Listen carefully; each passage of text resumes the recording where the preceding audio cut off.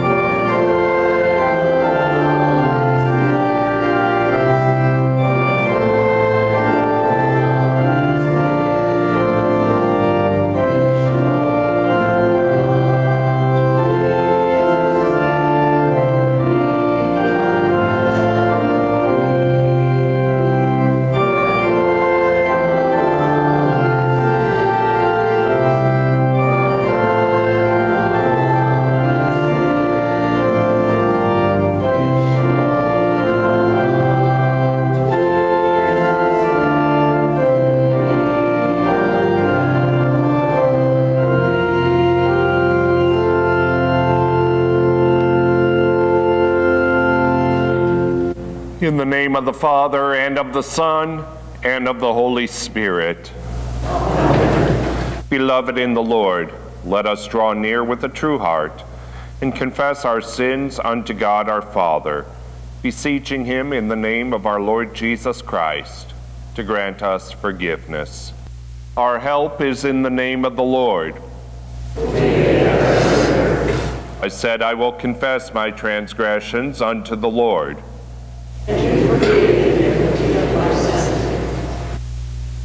O Almighty God, merciful Father, I, a poor miserable sinner, confess unto you all my sins and iniquities, with which I have ever offended you, and justly deserve your temporal and eternal punishment. But I am heartily sorry for them, and sincerely repent of them. And I pray you of your boundless mercy, and for the sake of the holy and innocent bitter sufferings and death of your beloved Son, Jesus Christ, to be gracious and merciful to you, more sinful me. On this your confession, I, by virtue of my office as a called and ordained servant of the Word, announce the grace of God unto all of you. And in the stead and by the command of my Lord Jesus Christ, I forgive you all your sins, in the name of the Father, and of the Son, and of the Holy Spirit.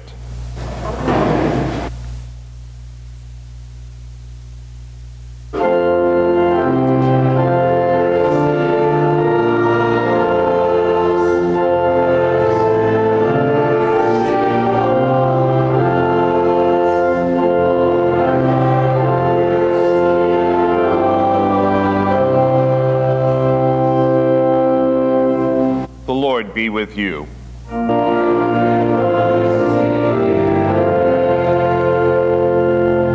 Let us pray. Almighty God, our Heavenly Father, your mercies are new every morning, and though we deserve only punishment, you receive us as your children and provide for all our needs of body and soul.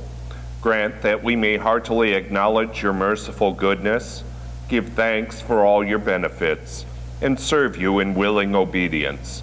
Through Jesus Christ, your Son, our Lord, who lives and reigns with you in the Holy Spirit, one God, now and forever.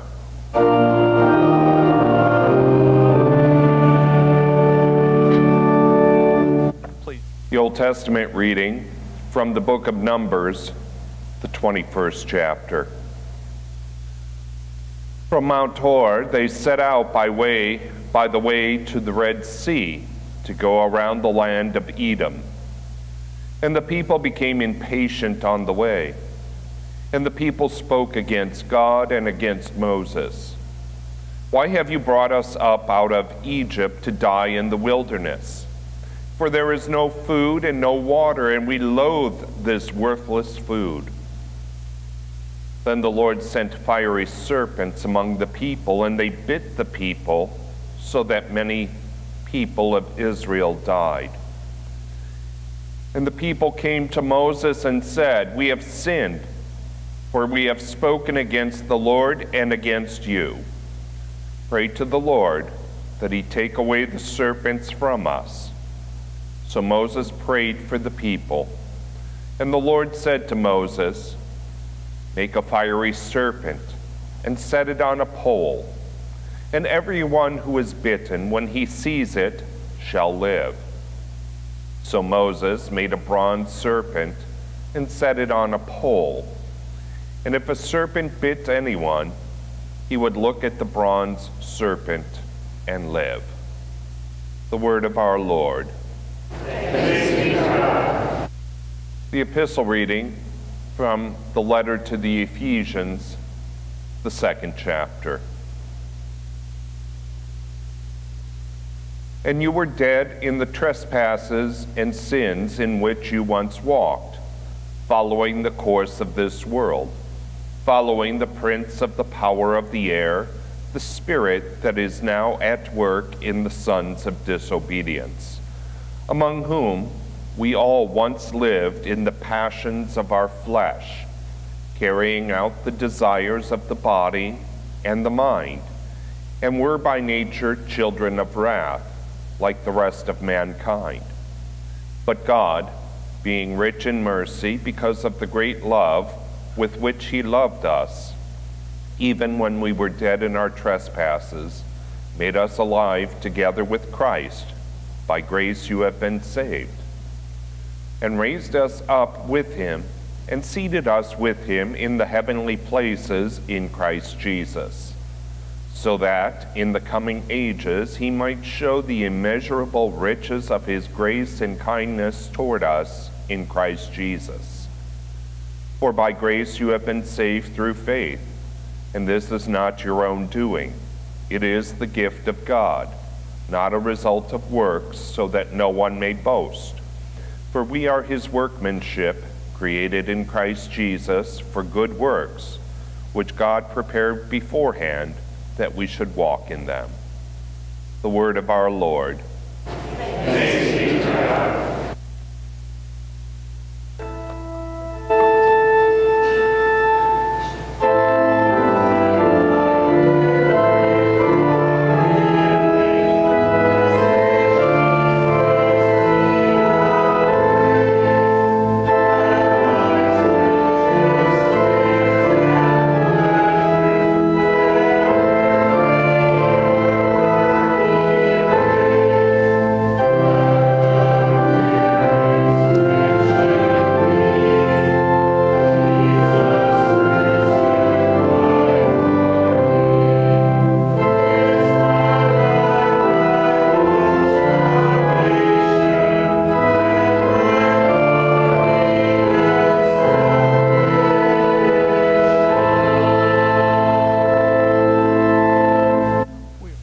Gospel according to St. John, the 3rd chapter.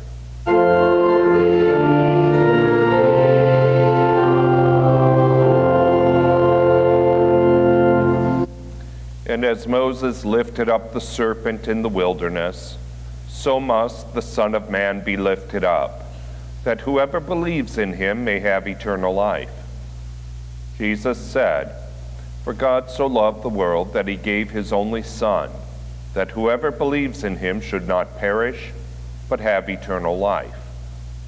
For God did not send his Son into the world to condemn the world, but in order that the world might be saved through him. Whoever believes in him is not condemned, but whoever does not believe is condemned already, because he has not believed in the name of the only Son of God. And this is the judgment. The light has come into the world, and people love the darkness rather than the light, because their deeds were evil. For everyone who does wicked things hates the light, and does not come to the light, lest his deeds should be exposed. But whoever does what is true comes to the light, so that it may be clearly seen that his deeds have been carried out in God." The Gospel of our Lord.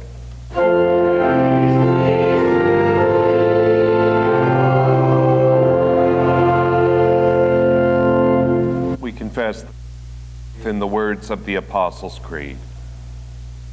I believe in God,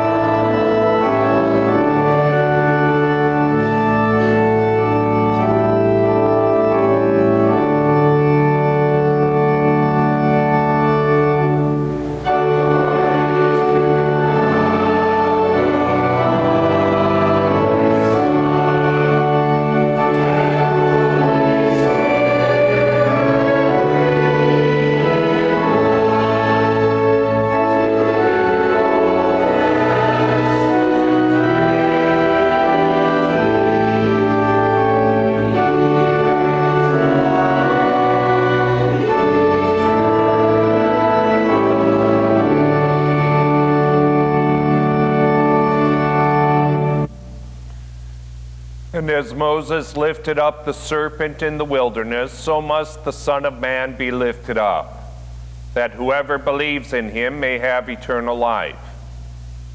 For God so loved the world that he gave his only Son, that whoever believes in him should not perish but have eternal life. For God did not send his Son into the world to condemn the world, but in order that the world might be saved through him. So far the text. We are in the middle of the Lenten season.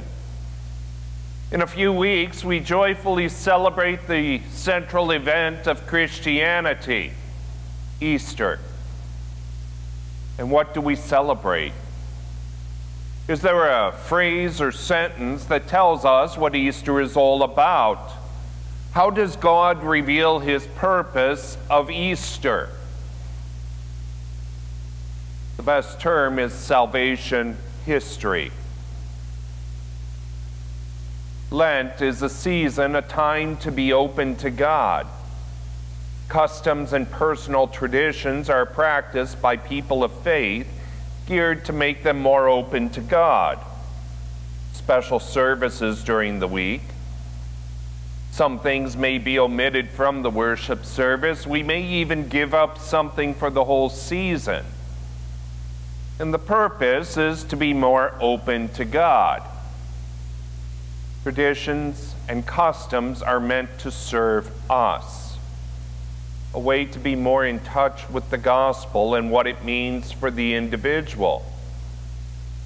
And I am convinced that these traditions and practices can keep us more open to the gospel.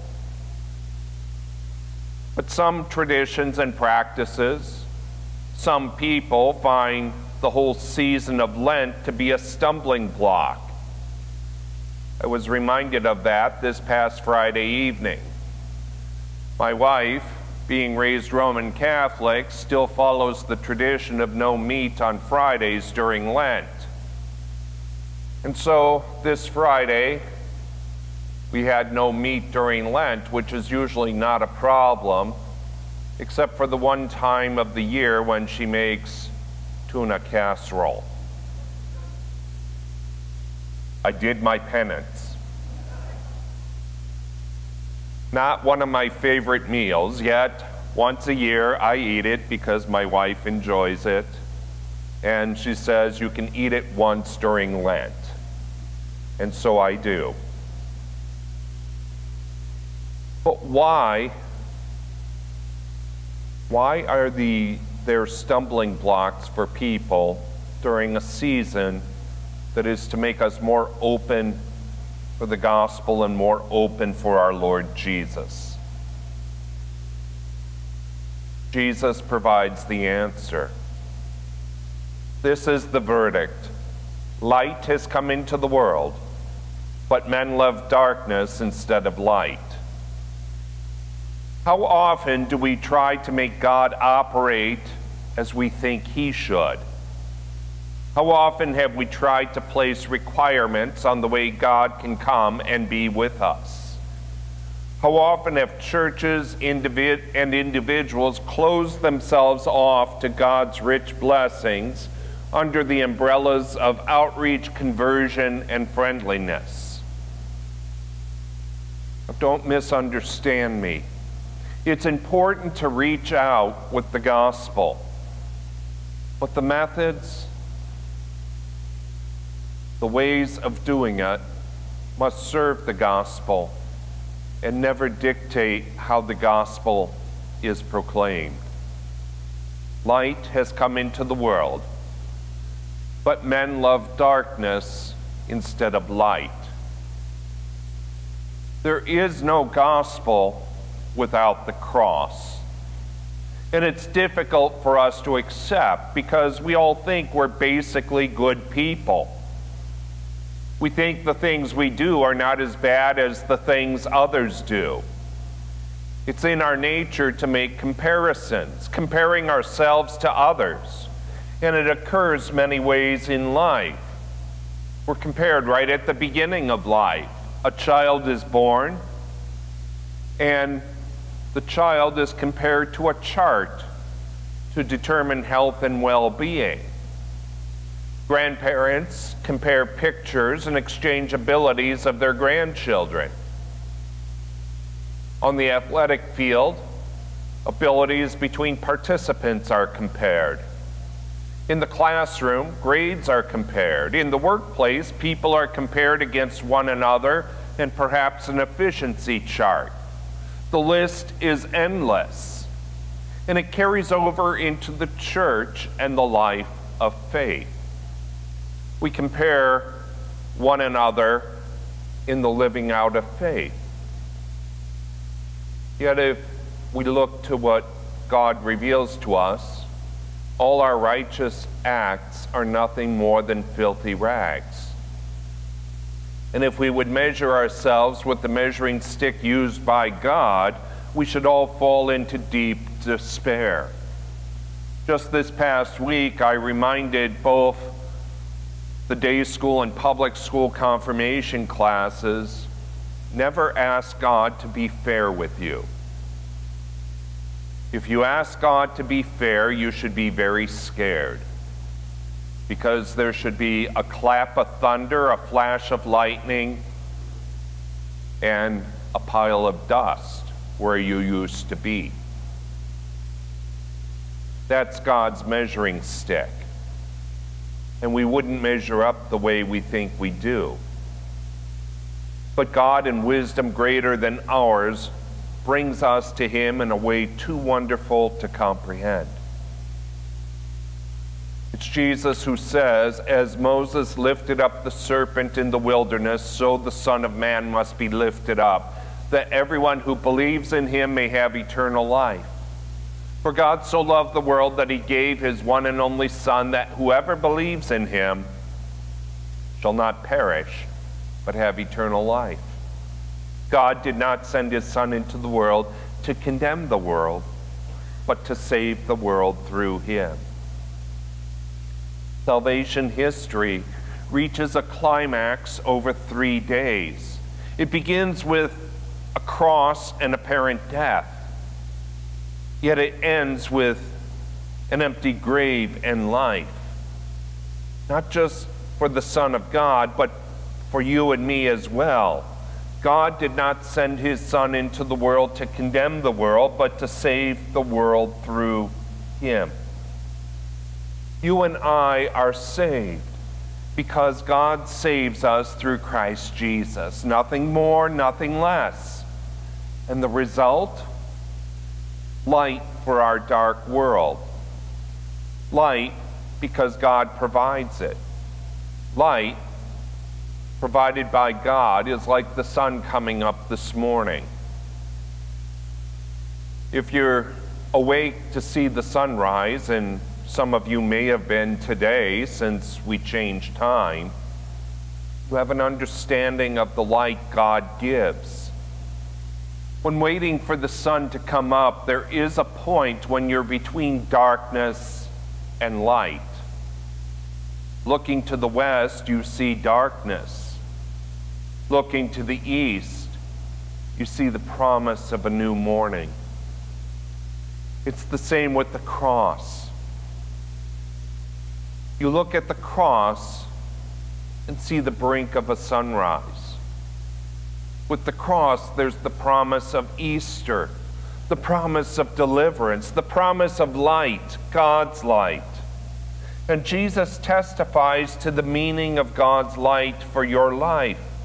Whoever lives by the truth comes into the light, so that it may be plainly seen that what he has done has been done through God. And that's the whole point of salvation history, being saved by God through His Son, Jesus. And it has effects. It's seen in how we relate to others. People who have certainty of salvation react to life with certainty, seeing a situation more clearly, looking at life and seeing God's hand in it, and returning to God with prayer, praise, and thanksgiving. I'm reminded of that with natural and personal disasters of any type, flooding, tornado, fire, illness, injury. Usually you can divide people into one of two camps. Those who are thankful that they're still alive, and those who are completely devastated because life as they know it is gone. Now, don't misunderstand me again. It is terrible. It is horrible when life changes dramatically, when people lose everything due to disaster. Even among those who are thankful, who have survived tornado, flood, fire, whatever, there's hurt. The ones who are thankful to be alive, even though they are hurt, look toward the future, knowing that they can get past this ordeal, looking for the sunrise to break through the time of darkness. And only the gift of faith allows us to do that. We look to God because we know He brings light to our darkness. We know that God loved the world. We know that He gave His only Son. Whoever believes in Him will not perish but have eternal life. And yet we have to proclaim, God did not send His Son into the world to condemn the world, but that the world might be saved through Him, that the light of Christ shines day in and day out, not only for us, people of faith, but for the entire world, that God brings more people into the light of His love in Christ Jesus. Amen. The peace of God that surpasses all understanding, keep your hearts and your minds in Christ Jesus our Lord.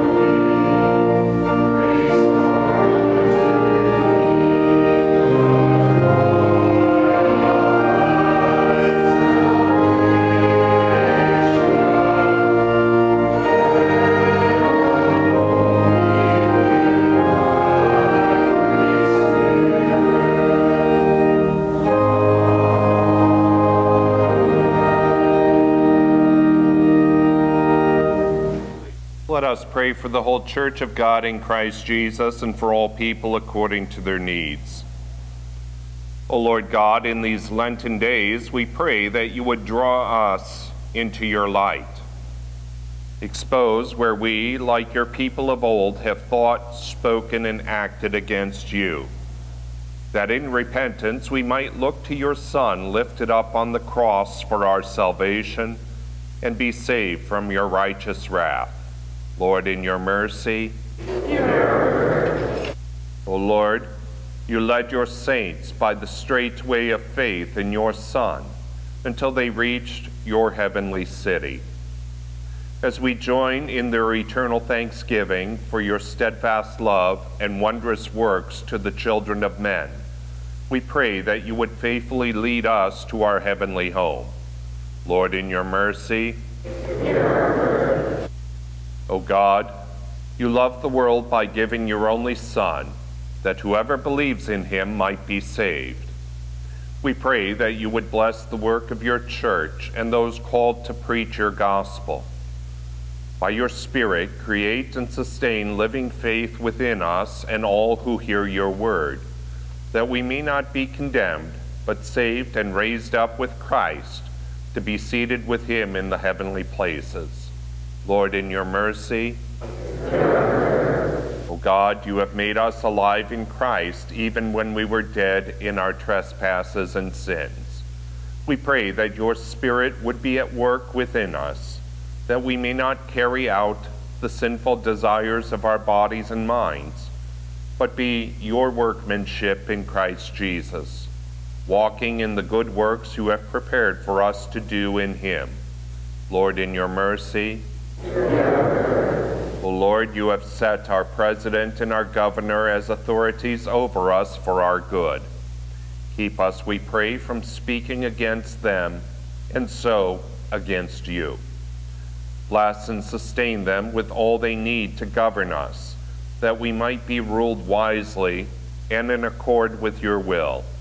Continue to watch over those in military service, especially your servants Aaron Best, Daniel Kraft, Sam Farnsworth, Brennan Post, Cody Rodman, Joshua Rotscheit, Johnny Shepa, Dan Sheely, Troy Willman, and Anthony Zawicki. Grant us peace and protection in our time. Lord, in your mercy, God, you are our light and our salvation. Hide in your shelter your servants Teresa and Trish Backus, Chandra Barrett, Joe Bauman, Carolyn Bonin, Brooke Delgoff, Bob and Jerry Foltz, Doreen Fuller, Ellen Fuller, Renee Griepentrog, Brad Hefferman, Paul Hiles, Adele Klon, Brandon Krauska, Violet Leonard, Ursula Rhodes, Ron Rogers, Amy Rogenbauer, Lucille Schrader, Shirley Seehafer, Phyllis Stefik, John Wendt, and all who suffer in body, mind, or soul. Keep them in their day of trouble from falling into faithless fear, and uphold them with your peace in Christ. Lord, in your mercy, all these things and whatever else you know that we need, grant us, Father, for the sake of him who died and rose again, and now lives and reigns with you in the Holy Spirit, one God, now and forever. Amen. Lord, remember us in your kingdom and teach us to pray. Our Father, who art in heaven, hallowed be thy name. Thy kingdom come, thy will be done, on earth as it is in heaven. Give us this day our daily bread, and forgive us our trespasses, as we forgive those who trespass against us. And lead us not into temptation, but deliver us from evil. For thine is the kingdom, and the power, and the glory, forever and ever. Amen. The Lord bless you and keep you. The Lord make his face shine on you and be gracious to you. The Lord lift up his countenance upon you and grant you his peace.